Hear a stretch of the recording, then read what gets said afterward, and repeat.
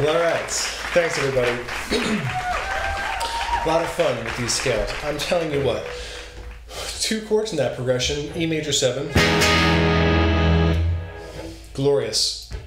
And basically the equivalent of a C dominant chord. I had a C9 happening in there.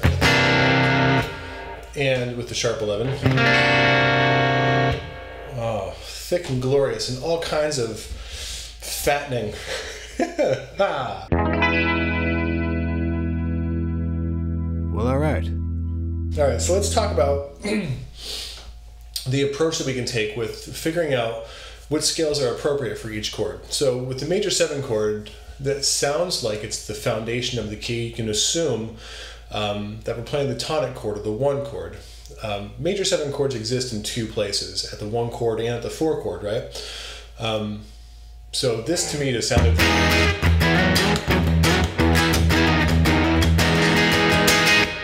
like it was the 1 chord. So I treated it as such by playing variations of the major scale.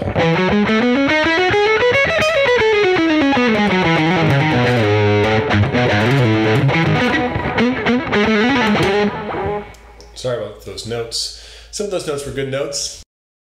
And then, when it goes to the dominant chord, the C9 chord, first off, C as an individual scale tone doesn't exist in the key of E, so we know that there's going to be some sort of key change, perhaps something modal going on when we go to that harmony.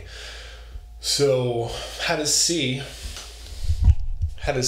react with E major, right? It's the 6th scale degree, but specifically C is a flat 6. All right, cool. So we're playing some sort of C scale over the 9th chord. Whenever you're playing a dominant chord, the first thing that comes to mind immediately is Mixolydian, right? Flat 7th scale degree in an otherwise major sounding scale. Flat 7 leaves us hanging.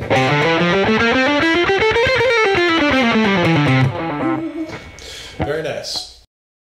And then what I often do is start to look for scale degrees that I can tie together with where the harmony came from. Like in E major, there's 4 sharps: F sharp, C sharp, G and D sharp, G sharp, D sharp. That's what I meant to say. I look for tones that are not inherently part of the C chord that I could potentially modify in my scale. So the C chord consists of C, E, G, B flat, and D, right, for the 9th chord. If I added in, sharp 11, there's an F sharp. But I didn't play the F sharp in the chord. It's kind of like an implied tone, right? Batman. So there's my C9 chord. So what I was doing when I was improvising is bringing in the F sharp, even though it's not part of the chord. Right? So now I end up with this thing called, or with this sound called Lydian dominant. So that scale implies that there's a sharp 4 and a flat 7. So I have F sharp and B flat in the same scale.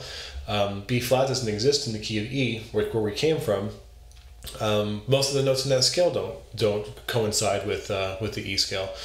So it's a really interesting way to start to tie together 2 chords, but now melodically.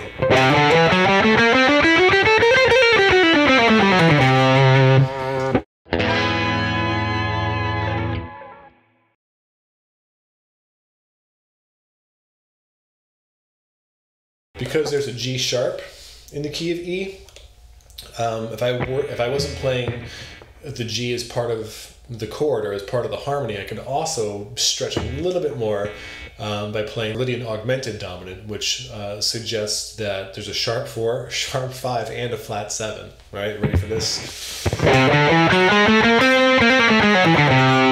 Really, really out there. So it starts to almost be like the whole tone scale in a way, except there's an A natural in there.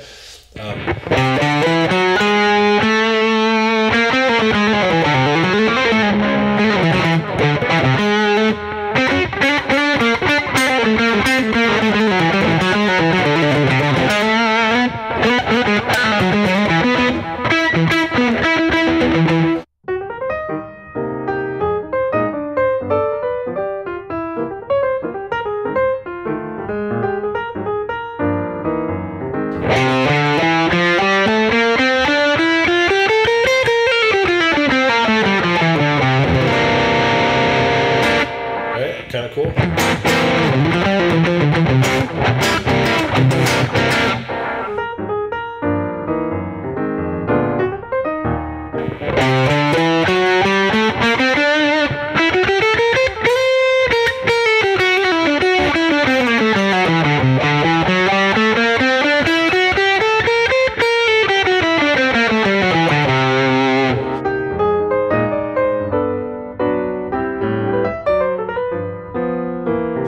Augmented dominant.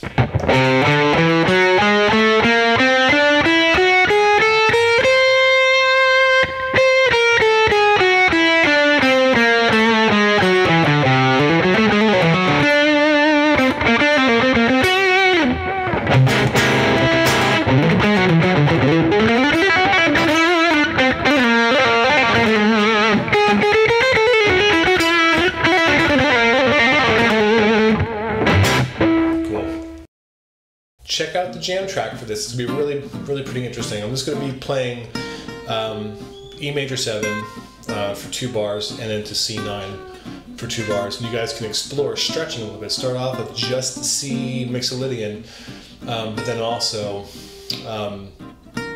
also branch out into C Lydian dominant and C Lydian augmented dominant. Glorious. Have fun, everybody.